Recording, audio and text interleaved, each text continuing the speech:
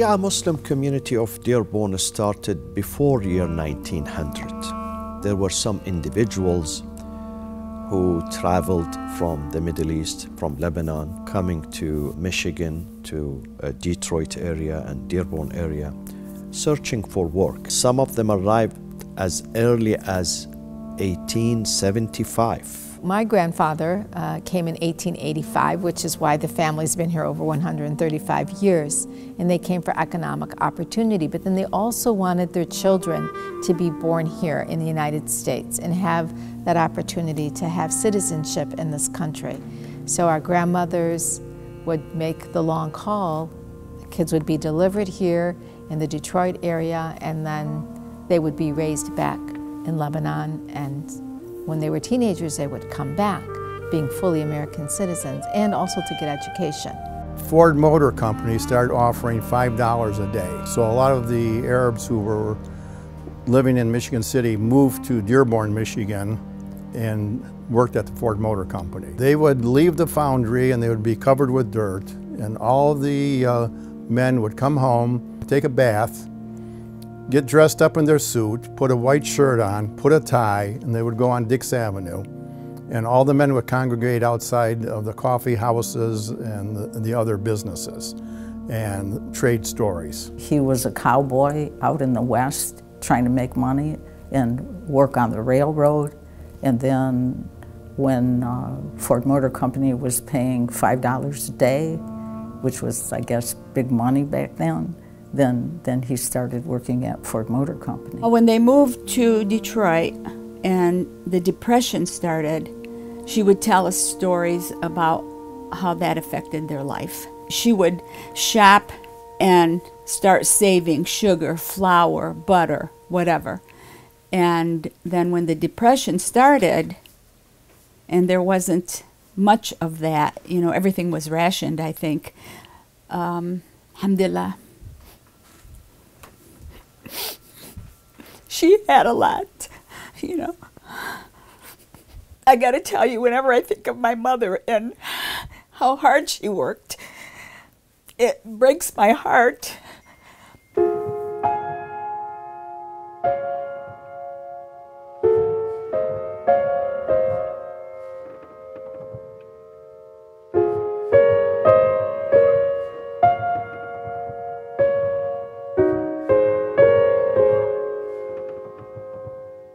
Like everybody else, my grandfather, great man, he was a sheep herder in Bintejbel, Lebanon, and he came to this country looking for a future. We had the automotive company, Henry Ford, that was starting out their business here, and that's where people were coming to get jobs. And so he came in the early 1900s, and my dad was born, Hashem'ite Hall. He was born in 1931, and he was born here. About probably in 1932, 33, they all moved back to Lebanon. My father did come back, and he had some resistance. My grandparents did not want him to come, and so he got up on. They had a building in Bintejbel. He got up on the balcony and he threatened to jump if my grandmother wouldn't let him come. You know, she was the main resistance. And finally, they seceded to him, and then he came to this country. Henry Ford had opened up the big, huge Rouge complex and was employing people literally from all over the world. Arabs, Lebanese mainly, that could get to this part of America found it fairly easy to get a good job at the Ford Motor Company because Henry Ford was paying $5 a day. Back in the late 20s, that was a pretty decent wage. You could support a family, certainly. You could buy a house. You could even afford to buy one of Henry Ford's cars. During the Depression, they were, again, extremely poor, and they had so many children to feed.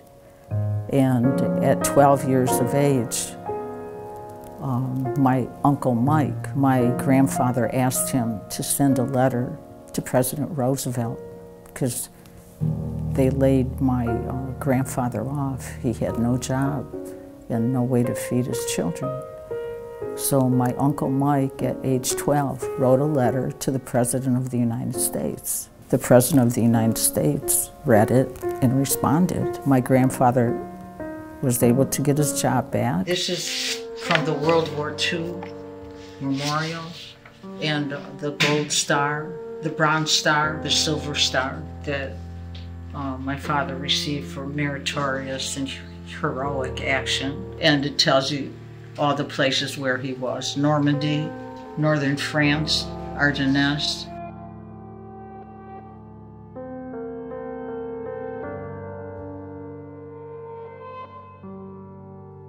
When we go to bed in the evening, she'd read out of the Quran for us, everything about the Hassan, the Hussein, Muhammad. People from the neighborhood would come and she'd teach them about the Quran, and she'd make fields out of the Quran. And actually, it wasn't a lot of people, but it was a small community, and they were all close, and they were all very religious. The Arabs in South Dearborn were kind of looked upon, and a lot of people don't like me to say this, but it was kind of looked upon like the blacks are looked on in many communities. I can remember my brother telling me that something was stolen in high school, and the only lockers they opened up was the Arabic kids' lockers, and they never stole anything.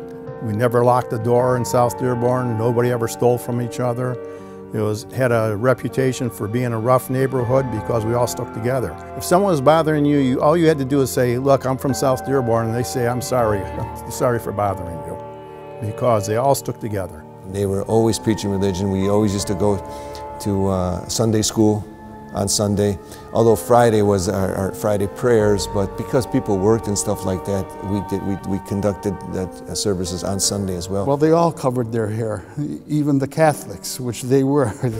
The Ukrainians were Orthodox, the Spaniards were Catholics, and my great-grandmother was a Muslim, and they all covered their hair. It was hard to tell who was who.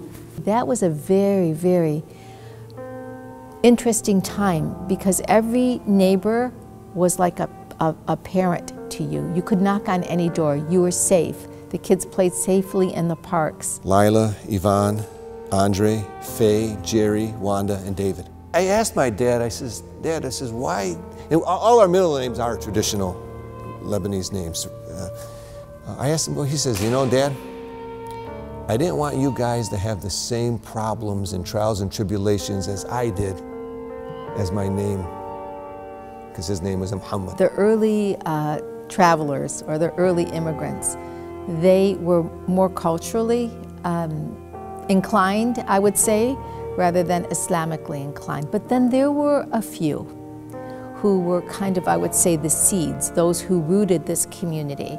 And they would hold things in their homes. They began to hold Friday prayer in their homes, and you know, began to help one another out, and to be able to galvanize an Islamic identity.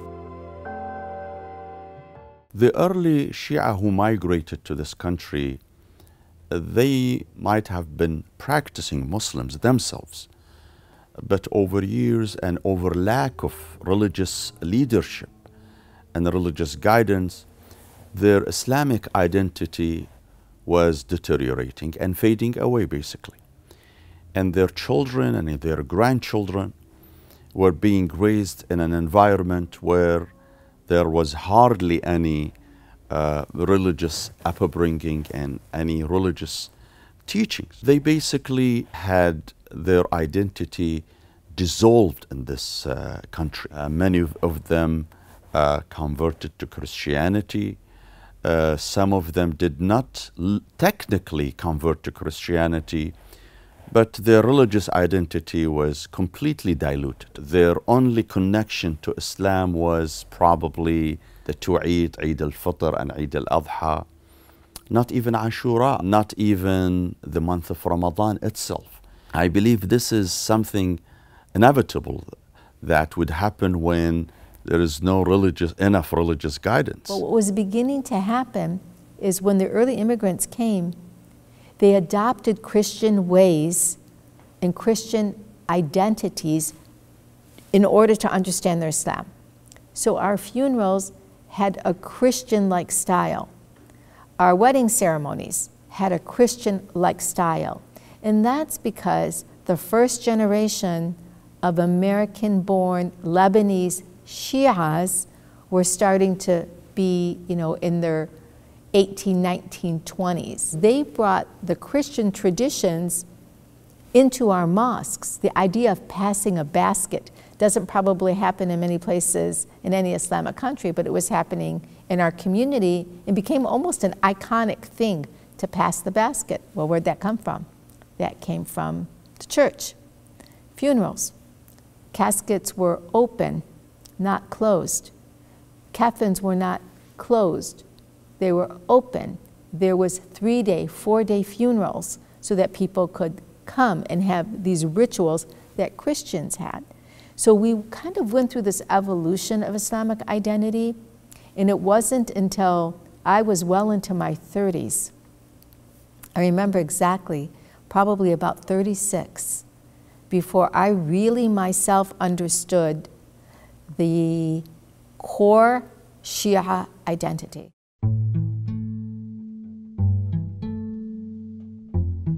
A pious sheikh with limited Islamic education, but with extreme devotion and piety. His name is Sheikh Khalil Bazzi. Sheikh Khalil Bazzi served in Detroit metro community in the early 1920 and 1930. And in fact, at that time, he was the only religious figure living among the Muslim community. The man would not charge any fees for any of the services he would offer. When a few members of the community wanted to honor this man, they went and they bought him a new car, and the man refused. When he came home and his wife told him about the new car, he told his wife that she needed to call those people who brought the car, otherwise he would divorce her. And she had to call those donors and ask them to come and take the car back. Sheikh Khalil Bazzi also had wikala, representation from a few maraja of the time, such as Ayatollah Sayyid al-Hakim and other grand ayatollahs in Najaf. He worked a vegetable and fruit truck that he drove around into neighborhoods, and he did that during the day, and then when there was a funeral or a religious service or a marriage, including my own, you know, he would put his cloak on and he would put his turban on and he would become the imam.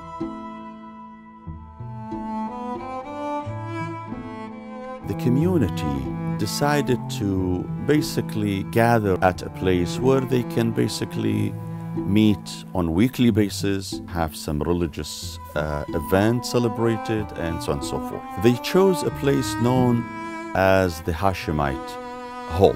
Hashemite Society was a building on the corner of Dix Avenue and Salina. It was originally a bank. The Hashemite Society were a group of Shia Muslim men who got together and bought the building. Initially, they bought it to rent it out as a hall. Weddings were performed there, funerals were performed there. It was just a big hall, but downstairs they used it for events, whether it was a wedding, a dinner, and upstairs was Sunday school. It was packed with all the people from the neighborhood. That's where the religion sprouted from. It wasn't immaculate. It was just like a little hall, but people went there to practice their faith. If you didn't have that place, who knows where we would have been. So it was their meeting place. It was their salvation. It was their meditation place. It was a place to meet the rest of the Muslims. It gave people a sense of pride as well too, and allowed them to practice their faith so they didn't lose their faith. I used to go to the Hashem'ite Hall also for Sunday school and to learn Arabic, because my mother was American. She was from Ada, Oklahoma. So every Sunday we would go to Sunday school, and every Sunday I would learn Aleph, Bet, Tet, Jim, Hada, and my Arabic isn't that good, but I still remember from when I was 5 years old learning that. It was a family. We knew everyone. The women would work. They'd get up at like 3, 4 in the morning to come to the mosque to make bahat, to make the bread, to make the cookies, the kahak. So The women were extremely cohesive. At one time, my aunt was the president of the Women's Club.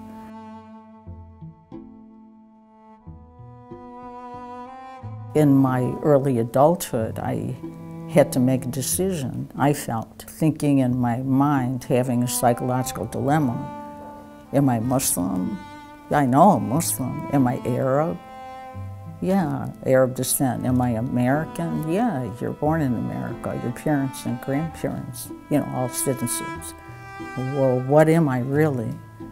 And so then I made the decision I could choose. I didn't have to give up one. I could choose the best of each of these, and that's what I did. People didn't even know where the Middle East was back then. People didn't even know what is Islam. They would ask, what is Islam? Where is the Middle East? How do you worship? What do you do? We had the riots in 1969. I started to get acclimated to discrimination. So understanding it, like I didn't really understand it. Because you're black, that means you should be discriminated against. We never understood that.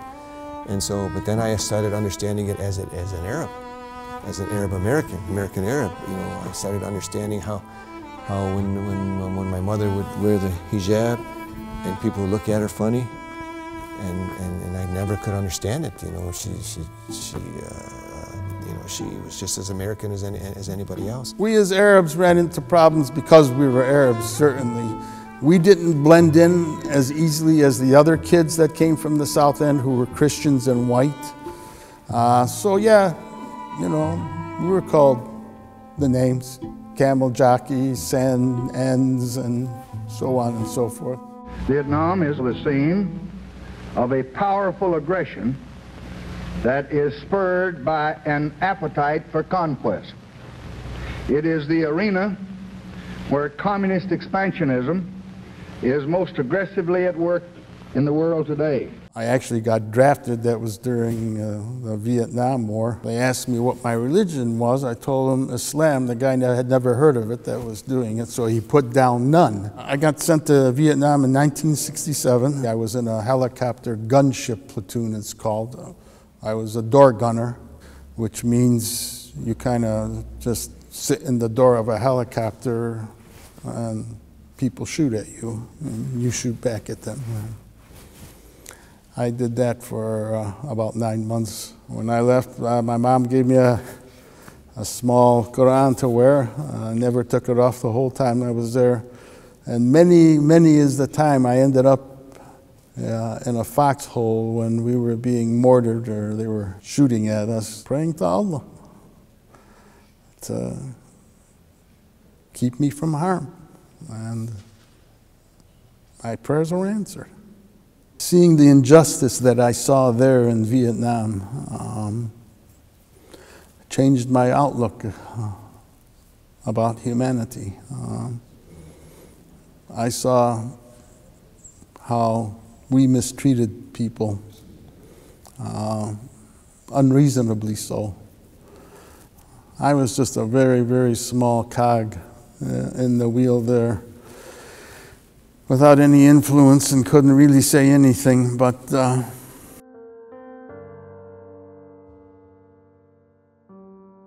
the longer you're here, the more you're able to claim an identity. That's just one of the things that freedom of religion allows you to do in this country.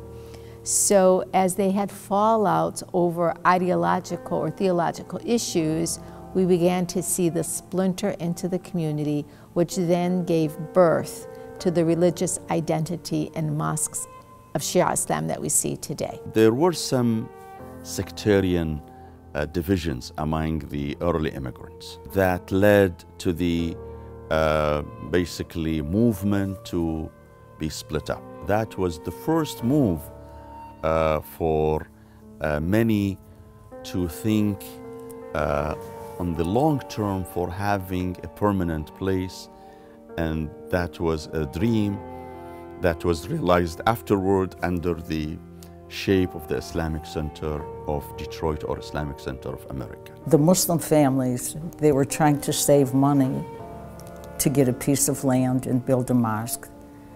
So each family donated $5. That's how poor they were. They could only afford $5. One man put a lien on his home so they could build a mosque. So that mosque still stands, the building stands. And that was called the Islamic Center of America. My father and all the aforementioned individuals and other individuals, they mortgaged their homes to buy some land on Joy Road in Detroit.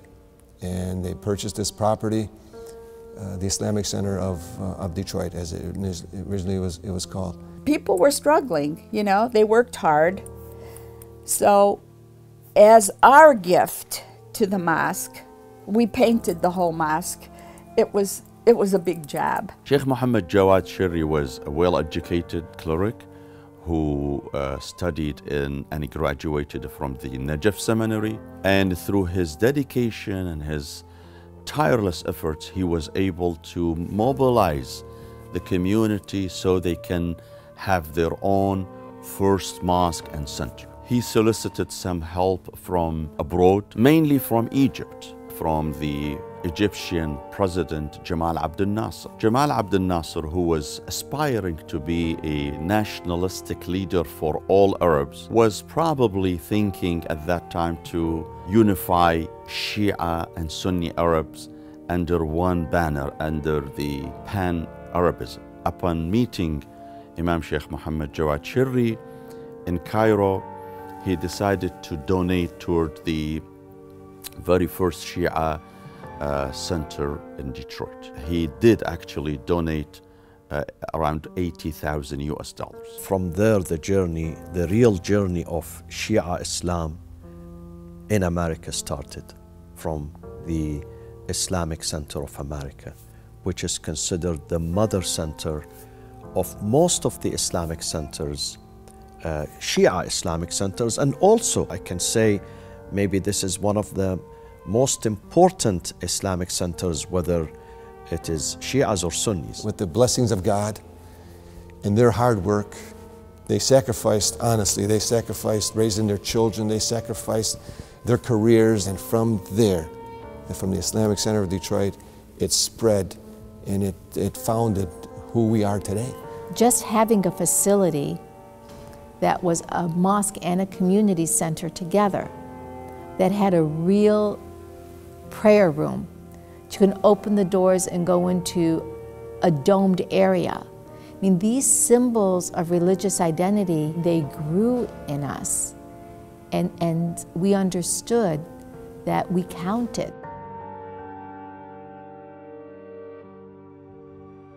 There are so many great men that sacrificed everything for the sake of Islam and for this community. We wouldn't be interviewing right now but for those great men. Today, the number of Muslims in Detroit is estimated to be around 300,000, from which I can safely say there are at least between 60 to 80,000 Shia Muslims. Somehow when you get large, you lose the intimacy.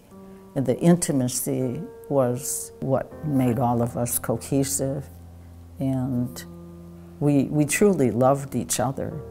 So, I mean, we still have that love, but we don't know a lot of the people. Dearborn has an election coming up, and it looks like Dearborn is probably going to elect its first Arab American mayor. I know it's something that my parents would probably never have dreamt that ever would have happened. We don't propagate from the pulpit, we propagate from the street by opening doors, by saying thank you, by saying hello, by saying goodbye, you know, by doing these little things that don't cost us a penny. That's how you propagate Islam.